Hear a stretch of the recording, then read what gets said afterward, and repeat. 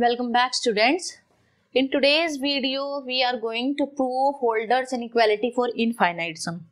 As I told you in last video that for infinite sum proof, we will use Holder inequality for finite sum and then a statement for convergence of a series. Convergence of series. I am going to use that statement. Alright. Also, look. Let x equals to sequence xn and y equals to sequence yn. Both sequences are sequences of scalars. And what does this imply? This implies that both the sequences are bounded. What does this mean? This means both sequences या series कह लो is bounded. Alright. You can say the series is bounded. This statement is very important for the proof of Holder's inequality for infinite sum. Why? I will tell you in proof why this is very important. Because with the help of this term and the Holder's inequality for finite sum, we will show for infinite sum. What we have to show? We have to show this inequality where this is the relation between P and Q. Now, let's start the proof.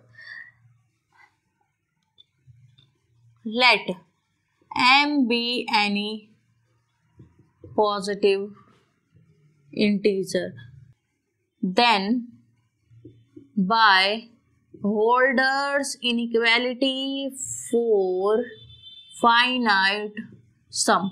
Holder's inequality for finite sum, what we have? We have summation n from 1 to m. xn yn is less than equal to summation n from 1 to m xn raised to the power p raised to the power 1 by p into summation n from 1 to infinity yn to the power q. No, actually this is q.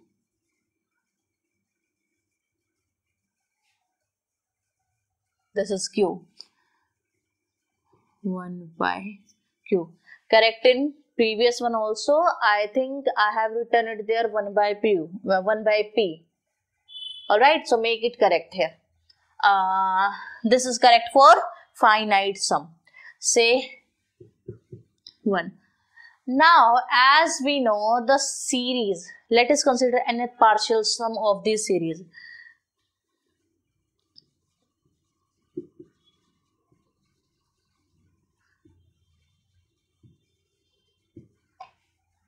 Nth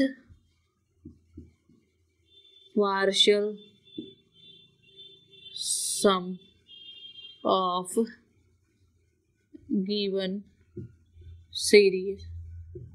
See, nth partial sum लो किसका? given series का. क्या थी वो? देखो, independently xn series है, that is bounded.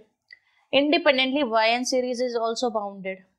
Alright, if you multiply two bounded sequences, the product will also be bounded.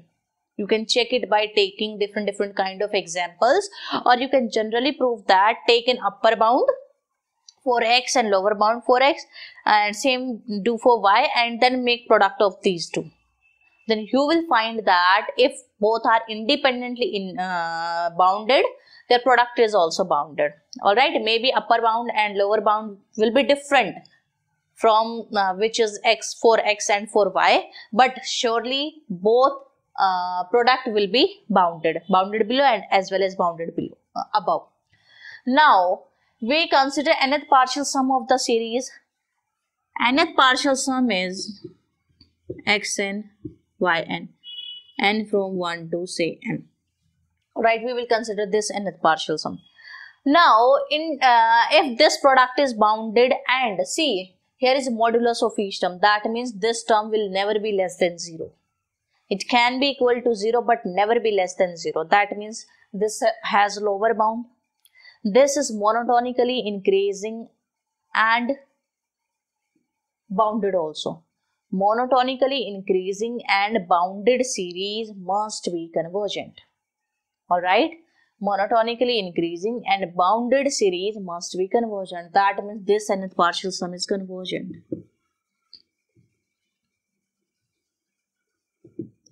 Maybe it is confusing for you.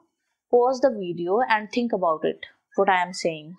If you are still confused, then repeat this portion. यहाँ पे ध्यान रखने की चीज सिर्फ एक यही है कि how you are saying that this nth partial sum is here we have taken mth.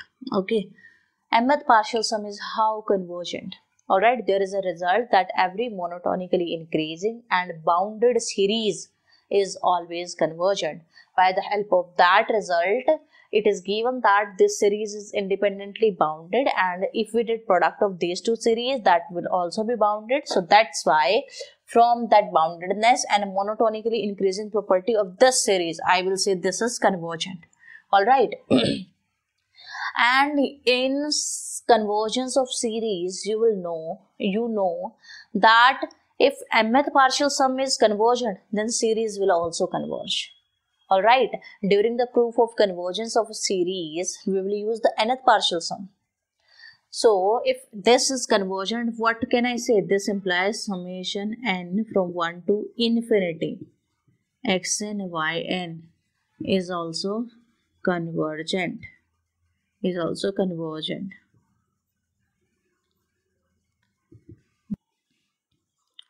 Since 1 is true for each positive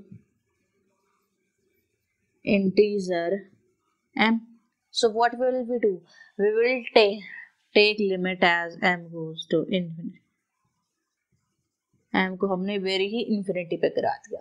Then what we will get? We will get n from 1 to infinity x and y n less than equal to summation n from 1 to infinity, because हमने m को कहाँ very करा दिया? Infinity very करा दिया, because this is holding for each integer.